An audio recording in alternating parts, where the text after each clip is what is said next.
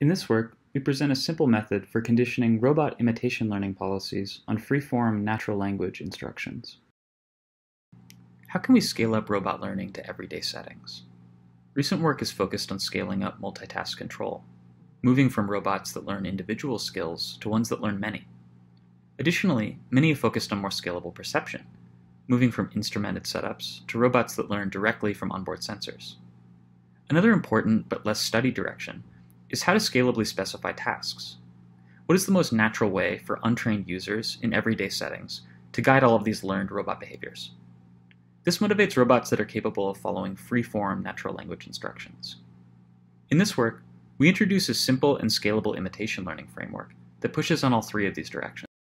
Traditionally, learning multiple skills with imitation involves large numbers of curated demonstrations for each task and mechanisms like one-hot task IDs at test time. Unfortunately, when scaling up to a large number of skills, these collection requirements are often too expensive and this conditioning too inflexible.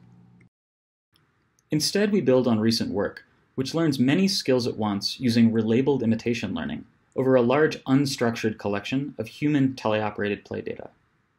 This kind of collection contains many rich behaviors and is easy to scale, as data can be collected continuously without any resets or task labels. However, relabeled learning also means that behavior at test time must be conditioned with a goal image. Goal images might be easy to provide in simulation, but are often impractical to provide in more open-world settings. This motivates the main questions of this work. How can we learn many useful behaviors from unstructured data? And how can we condition these behaviors on things like free-form natural language? To address this, we introduce our approach, which consists of three main steps. First, we pair random robot experiences from a large offline play dataset with crowdsourced language after the fact. Next, we train a single policy to reach both hindsight image and language goals using simple imitation learning. Finally, at test time, we condition the policy only on free-form language. We now describe each of these steps in detail. First, we describe our data collection. We collect 7 hours of unstructured teleoperated play, covering many useful behaviors in the environment. Next, we mine all 1 to 2 second windows and perform hindsight image relabeling.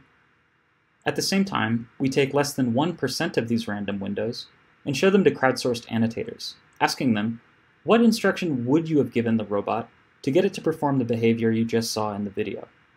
Mined demonstrations include meaningful tasks like open the door, but also more general purpose behaviors like move your arm slightly to the left. In this way, we obtain 2 demonstration datasets, one with demonstrations solving for goal images, the other with demonstrations solving for natural language instructions. Now that we have 2 datasets, one with goal images, the other with language, how can we train a single policy to follow either goal? To do this, we introduce multi-context imitation learning. Rather than train one policy per dataset, we instead train a single latent goal conditioned policy over both datasets simultaneously, with learned encoders mapping goal images and language to the same shared goal space. Critically, this shared training scheme allows us to reduce the cost of language annotation to less than 1% of collected robot data. The overall network learns perception from pixels, language understanding, and continuous control as a single neural network, and is trained fully end-to-end with a simple standard imitation loss. At test time, we only use text conditioning. A human enters free-form natural language instructions, and the learned visual motor policy executes the instructions in closed loop. Here's an example of a human typing free-form commands at test time to our agent. We evaluate our models on over 900 long-horizon visual manipulation tasks, covering 18 task families. We see that our more flexible text-conditioned models can achieve the same performance as prior work, which requires goal images, with less than 1% language annotation.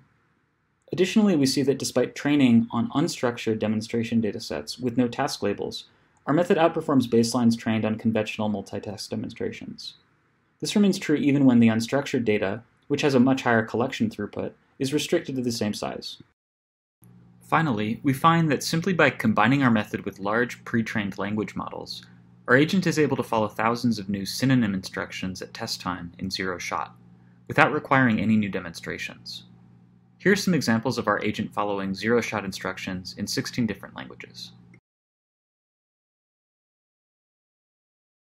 If you'd like to learn more about this work, feel free to check out our paper or project page. Thanks for watching.